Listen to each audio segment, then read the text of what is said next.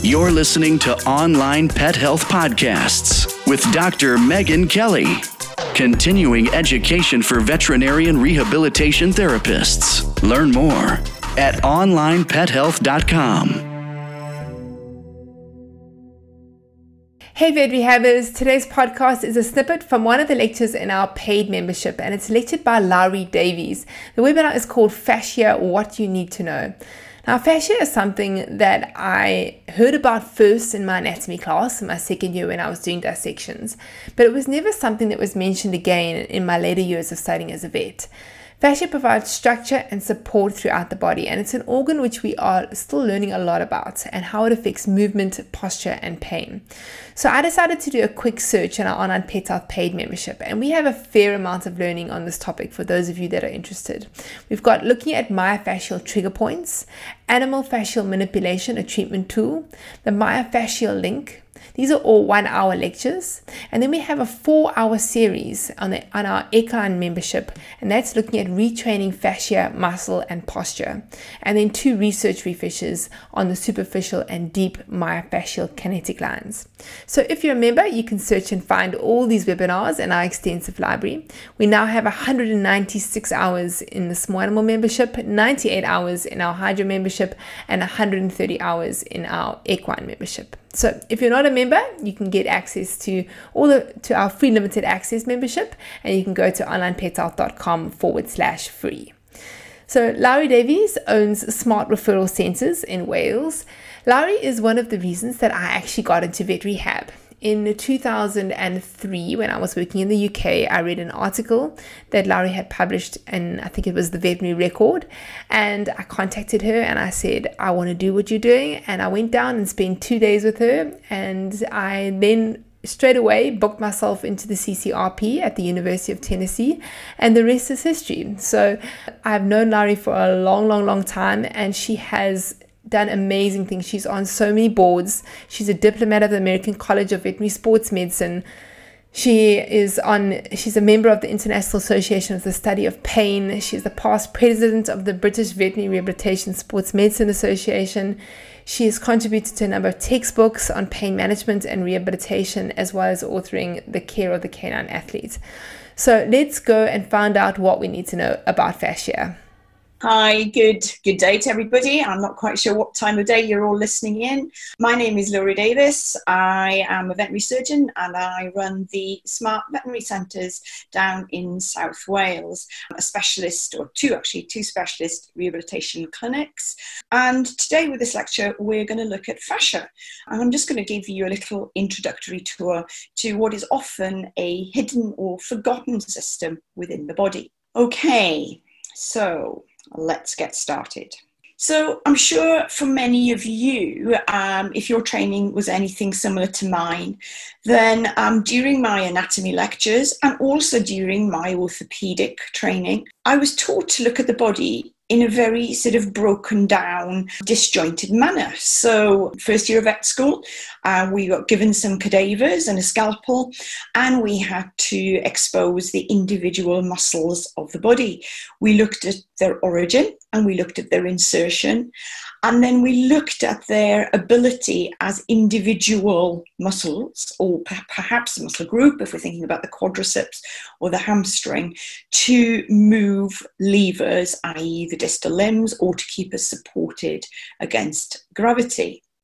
And then moving on from there, once we'd learned about these individual muscles, and sort of for many of us forgotten about them, we started to look at lameness in this sort of very similar mechanistic sort of disjointed fashion.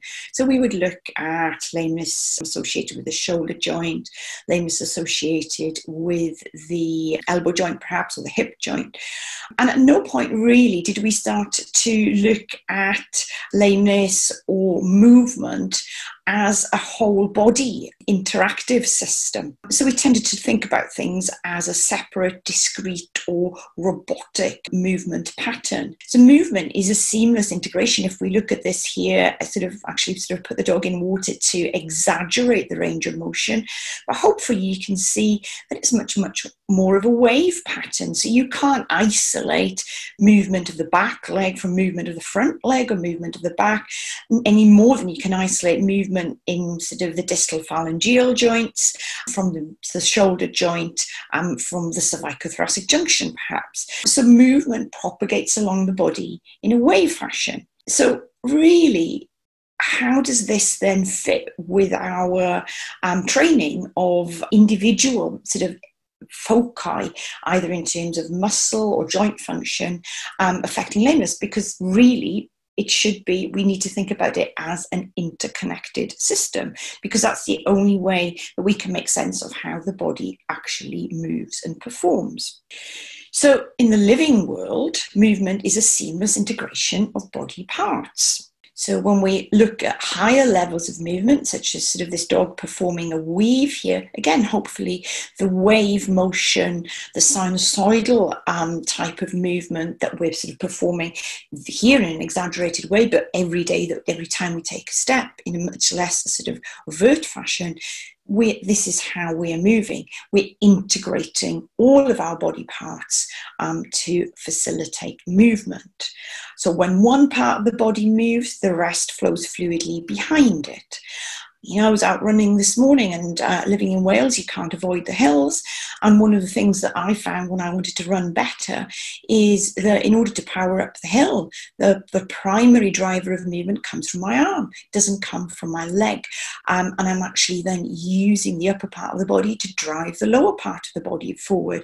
So hopefully the distal part of the body is flowing behind, and those providing the power is actually flowing behind the arm movement. Sort of put this sort of see-through image of the human body up, because it's not just our musculoskeletal and neural system, but also our organ systems that are flowing through the body as well. Perhaps we think of the heart, lungs, kidneys as being rigid, but they're not rigid within the body. They're constantly moving. Maybe the lung is the easiest organ to interpret this, but with respiration, we know that sort of we get sort of expansion and contraction of sort of both the lung tissue and the rib cage, but the kidneys move up and down the body wall, heart will move around inside the pericardium. So when one part of the body moves, the rest has to flow fluidly behind it. So what tissue can facilitate this? When we think about it logically, then connective tissue is actually the only tissue that can facilitate this functionally. It's often known as the forgotten organ, and I think there's a number of reasons for this. Largely, it's probably based on our inability until very recently to image it correctly. I'm very lucky with my ultrasound machine that I sort of got this image from. But on the whole, up until very recently, even the resolution of our ultrasound machines wasn't good enough to actually image structures such as the lumbar fascia, which are only 2 millimeters thick. And even though that was often sort of unintelligible to our traditional diagnostic imaging, palpatory, a skilled sort of person in palpation could detect about a 20% change in thickness, which is what is thought to happen in back pain cases. So with our sort of fingers, our sensory nerve endings could detect the change, but this was not until very recently available to sort of traditional imaging methods. So if we can't see it, then in the traditional veterinary fashion, or medical fashion as well, we tend to ignore it. If it's not there, then we can't see it, it can't be the problem. I think then the other sort of problem that we had in terms of recognizing the importance of fascia was its perception as being a very disorganized tissue, that it didn't have a structure in the same way as bone. And again, with more sort of refined imaging techniques, we know now that this is sort of, again, an erroneous sort of train of thought. Fascia actually, when it is healthy, is a very organized tissue. So improved ultrasound technology, improved histological evaluation has allowed us to sort of pick up on the fascia, to sort of see both within the muscle fiber bundles and between the muscle fiber bundles. We can detect both the myofascia, and then intra-abdominally we would also be able to detect the intra-abdominal fascia, the peritoneum, etc. So perhaps another name that describes fascia well, it's synonymous. We have connective tissue, webbing, a fascial net, or a collagenous network. But what all of these terms have in common is they give an image or an indication of a extended structure. So we know what a fishing net looks like, and I actually do particularly like this drawing of the body because it shows the body being encompassed by a fascial net, which is a very, very true representation of the living organism. And hopefully we can see that it spans from the head down to the toes. We're often, I don't know if any of you have suffered from a condition called plantar fasciitis, which is traditionally tackled, plantar fascia being the fascia under the sole of the foot. And we have lots of techniques for changing orthotics in our shoes, attacking the plantar fascia under the foot. But if we want to release the plantar fascia, then we have to look not just at the foot, we have to look at the calves, we have to look at the hamstrings, and even further up into the back. So again, it gives us this indication of a body-wide connective tissue network, not just something that is localized in one part of the body. And this should hopefully start to create the impression that we need to avoid giving these artificial boundaries that we were taught to give by our anatomy and physio and medical training. So actually, we need to wipe our image of there being 600 muscles within the body, and perhaps think of it slightly differently. We need to think of it as being one muscle that's just been dropped into 600 different pockets, but with all of these muscles being surrounded by fascia that interconnect from the tip of the toe to the top of the head. Okay, so what is this fascial network? Well, again, it can be described as a body-wide tension system, the exact anatomy of which is dependent upon the forces it's subjected to. And I'm very fond of this term that form follows function. So the body, whether it's our body, our canine body, our equine body, or bovine body, what that body does will determine its form. So the function that we subject our bodies or our pets to will dictate the responses within the body. Now, this can be very easily seen if we go and train a muscle in the gym. If we lift a lot of weights, we can see an appreciable change in our biceps, in our triceps. Depending upon which muscle group we're changing, we can see that the form will change in response to an altered function. Perhaps it's more difficult to see without further imaging, but the same is true for our fascia, but it's also true for cortices of our bones. And if we unload or if we disuse in the same way, we downregulate function and then form will change as well. So we get a downregulation of form. If the local tension is mainly in one direction, then the connective tissue will become very organized and will reflect this form by forming tendons and ligaments. So again, hopefully we all would have an appreciation of the ordered parallel arrangement of collagen fibers within our tendons and ligaments. But if the load is applied in many directions and at slightly lower loads at that causes the development of ligaments and tendons, then the fascial net is again organized, but in a very different way. It's much looser and much more like a 3D lattice structure. It looks like a fishing net. And perhaps a better understanding how important fascia is comes with the realization that muscles actually transmit 40% of their contraction force not to their associated tendon, but via fascial connections into the adjacent movement, into the adjacent muscle. So force generation, power generation within the muscle isn't just a linear thing that flows from top to bottom or distal to cranial, start to finish of our kinetic chain, however we may wish to describe it. But it actually propagates sideways, moves out in a wave-like pattern, which again fits very nicely with what we see when we look at movement in an individual organism. So there is a lateral transfer of force. But that lateral transfer of force does not fit our little sort of simplified anatomical dissection model of the muscle, because we know that they just go from their origin to their insertion. So we need to look for different structures that can facilitate this lateral propagation of force. And we come back to our connective tissue network. So muscles will transmit up to 40% of their contraction, not into their respective tendon, but via fascial connections to the adjacent muscles. This often involves the antagonist, or the co-contractor muscle, which are stiffened and tend to increase resistance to primary movement and then allow this lateral wave of force transmission. And we know now, again, from improved histological dissection, 30% of muscle fibres will blend with the fascia. So again, they don't sort of end neatly within sort of at the myotendinous junction, but rather that they spread out into the adjacent fascia. And 30% of our movement biomechanics can be attributed to fascial tissue and the work done by the fascial tissue. An important muscle force transmission via fascial connections have been shown to occur in people between the latissimus dorsi and the contralateral gluteus maximus via the lumbodorsal fascia, the biceps femoris and erector spinae fascia via the sacrotuberous ligament, the biceps brachii and the flexor muscles of the lower arm, and the gluteus maximus and lower leg muscles via the fascia lata. And there's ongoing work at the moment looking at sort of fascial dissections within sort of the canine and the equine animal, again, sort of to try and establish similar connections.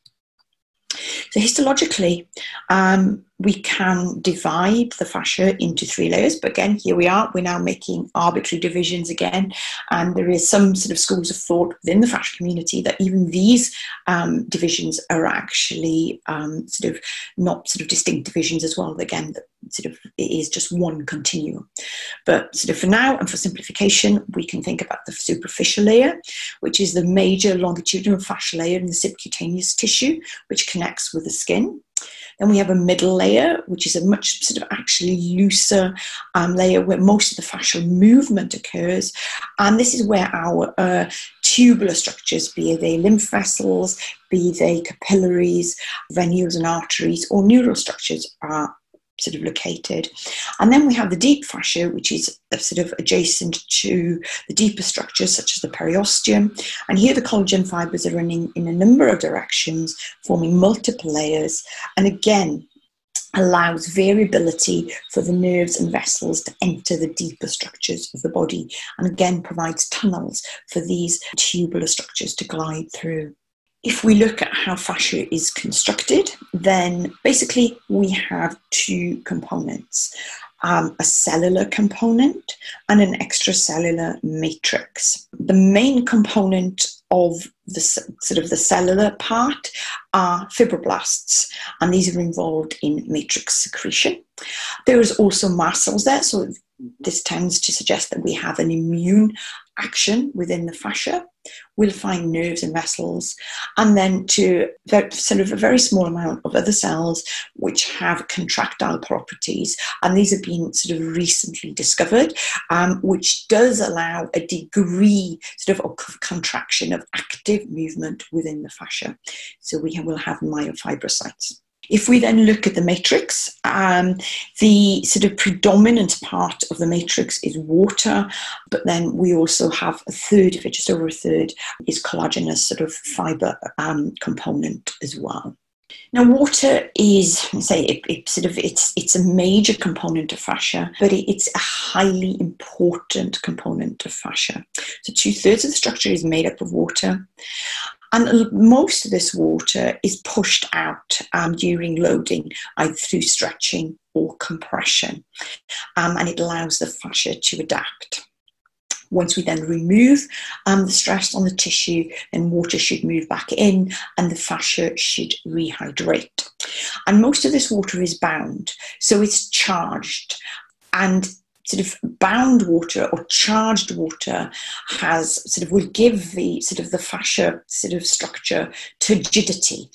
So it's a bit like being a sort of a plump sort of taut balloon. So it creates space. So the charge between the water molecules means they repel each other, and they create space within the body tissue. And that sort of charge is the important sort of characteristic of fascia, of water within the fascia. So it's not the amount of water, because most of you probably, if you're doing any manual work, will be sort of quite familiar with what sort of edema, fluid sort of in the tissue feels like. It certainly doesn't feel like a plump balloon. It's much more like sort of the dough that we use to make bread, it has a very soft sort of feel to it, and our fingers will depress into it, and there is no resistance in it, but there's probably a lot of fluid there. And this is very different from sort of the turgid sort of healthy fascia, when the molecules are sort of pushing each other apart.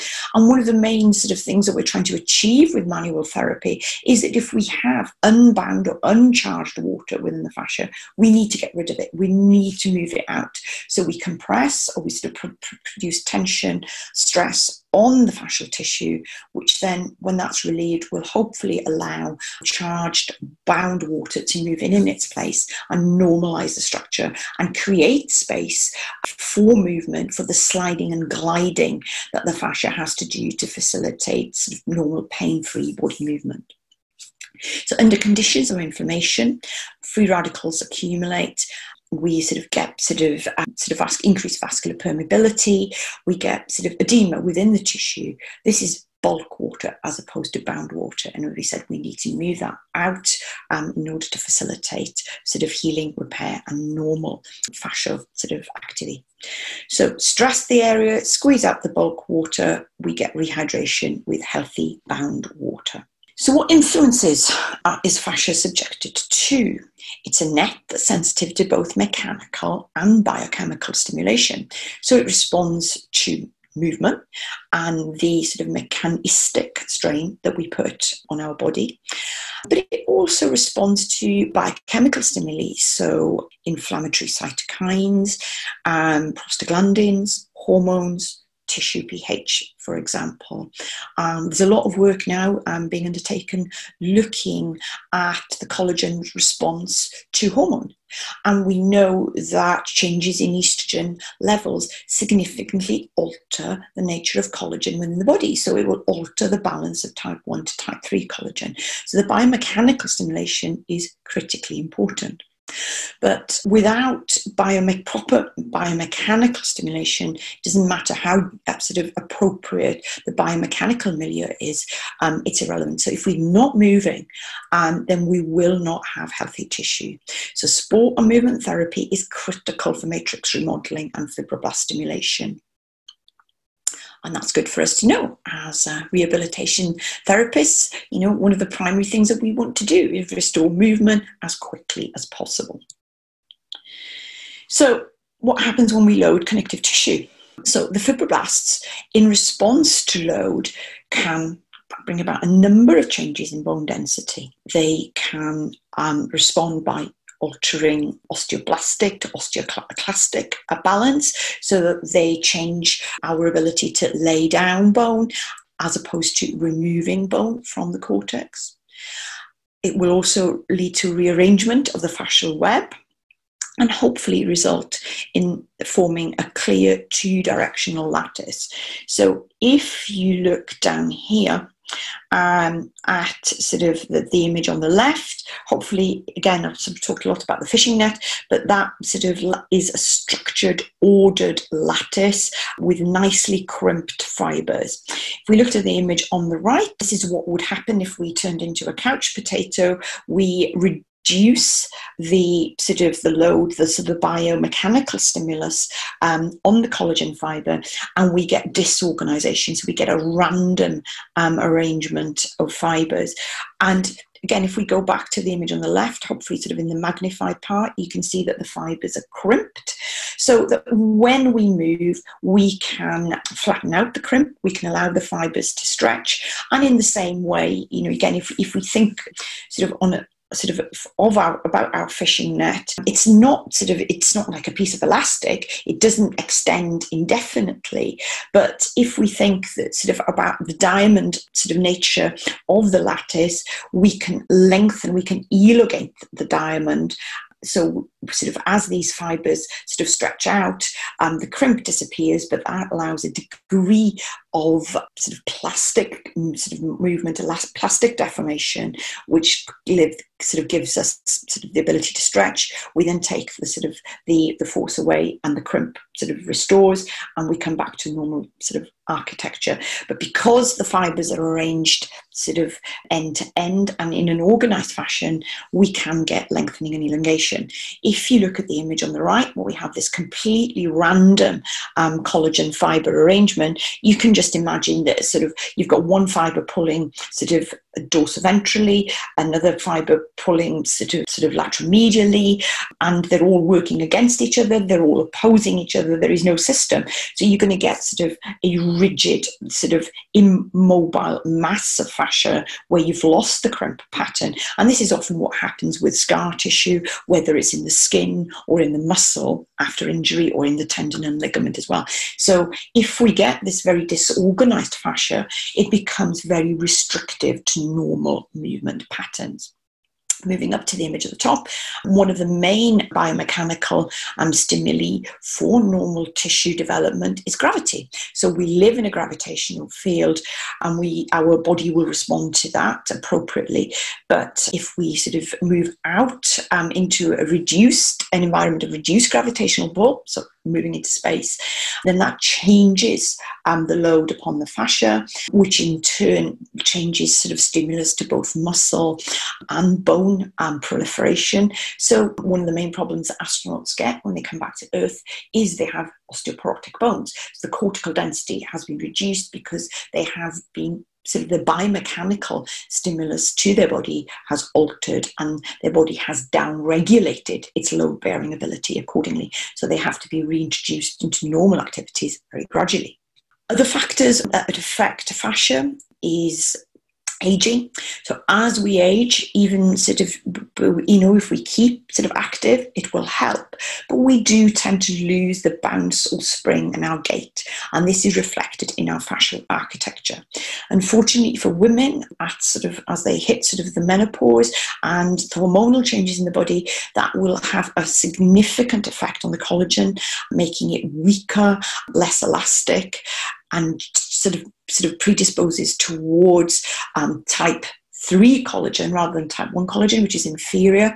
So we become inherently stiffer as we age. So unfortunately for us, we're far more exposed to collagen changes than our male counterparts. But by exercising and maintaining load, we can preserve our fascial architecture pretty well into old age. Animal experiments have shown that immobilization will quickly lead to dysregulation and multidirectional fiber growth with increased cross-linkages. And these changes can happen in as short a period of time as a week of complete bed rest. So again, this highlights the importance of getting our patients up on their feet and moving as quickly as possible. Talking to one of my clients that had a hip replacement, and within 24 hours of surgery, he was up and moving about and was back walking a significant distance within 2 to 3 weeks of the surgery.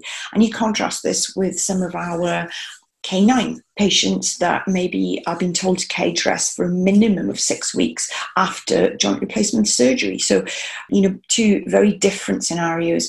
But in order to maximize our post-surgical recovery, ideally, we want to be putting our connective tissue back into normal biomechanical stimulation as quickly as possible. And just to highlight the body-wide tensional force transmission network that the fascia provides, I thought I would show you this video. So I'd like you to appreciate how well this dog that is now doing some pretty advanced sheepdog trialing work is moving.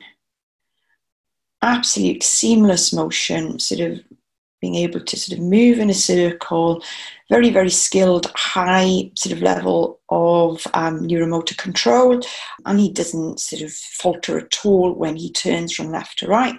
And for the observant among you, you'll see that actually he only has 3 legs. He has suffered a very nasty injury as a young puppy, and his body has developed as a tripod. But this isn't sort of one of the problems that we see with later life amputation, is they actually become a rocking horse, that they move from the back leg to the 2 front legs in a 2-beat gait pattern. But sort of if sort of we lose sort of the extra limb, then we develop as if it was never there at all, if this happens in the juvenile. And, you know, what I'm trying to illustrate is that a sort of in contrast to our accepted way of movement, which views bones as being pillars that prop us up, this dog hasn't got the 4th pillar to prop it up, but this dog doesn't need the 4th pillar to prop it up, because he's a balanced network of tensional forces as a tripod, and he can complete all the activities of daily living in a skilled manner, because his sort of tension network system is keeping him in balance and allowing him to move. If you enjoyed this podcast, please hit the subscribe button so you get notified every time I load a new podcast. I'm here every week talking to vet rehab therapists from all over the world about all things vet rehab. Don't forget to bookmark the next Vet Rehab Summit on Saturday, the 4th of November. Come and be a part of the world's largest online veterinary rehabilitation conference created specifically for you, the vet rehabber community. Onlinepethealth members get VIP complimentary access to the Vet Rehab Summit. For more information about continuing education for vet rehabbers, you can go to onlinepethealth.com.